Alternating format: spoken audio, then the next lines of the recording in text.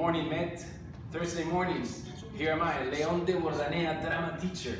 We moved to second floor now, okay? I teach 3rd to 5th grade, and I receive you anytime you want here in the second floor, very close to our downstairs to Mr. Castillo music classroom. Yeah? So this year we're gonna have a lot of fun, a lot of cool plays, a lot of cool exercises. So you're very welcome anytime you want.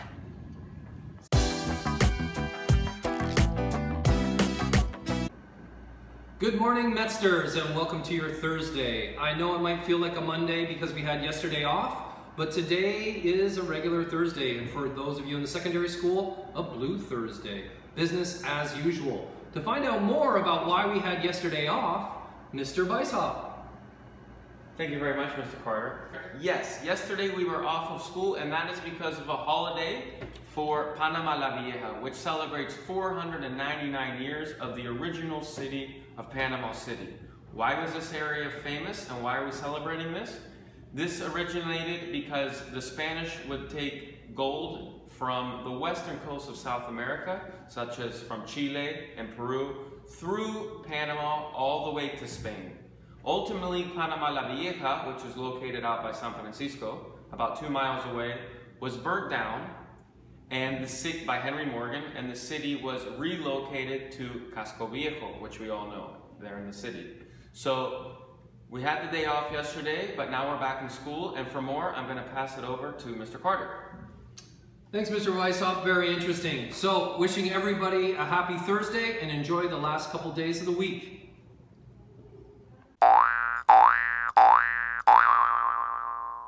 Hello everybody, I'm Miss Brooks, and I'm going to tell you about what happened on this day in history.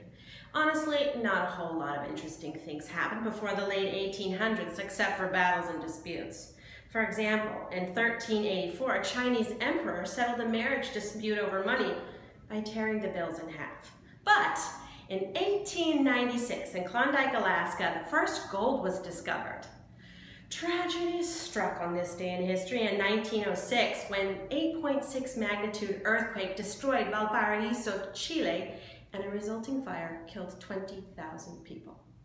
You might find it interesting that the first sound color cartoon was made by Ube Eworks in 1930. It was called Fiddlesticks. On this day in 1948, Israel tendered their first legal money. And finally, for those of you that love the Beatles, on this day, August 16th, in 1962, Ringo Starr became the first Beatles drummer. That's all for this day in history. I'm Miss B signing off with take care of each other.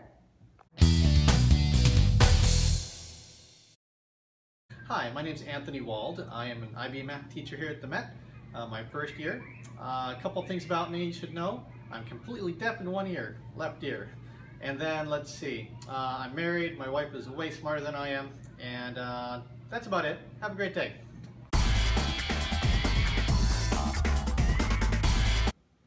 Good morning, Met. I'm Mr. McBee. I've been the one making these Met Morning News episodes. But next week I'm going to have to hand this over to the students on extracurricular. So your challenge for today is email me an idea of how I can put you in the Met Morning News in one of my final sessions. You've got to email it to jmcbride@themetropolitanschool.com. Tell me who you are, what you'd like to do, and I'll come and find you next week, just the best ones. I'll come and find you next week and record you for next week's episodes of the Met Morning News. Good luck.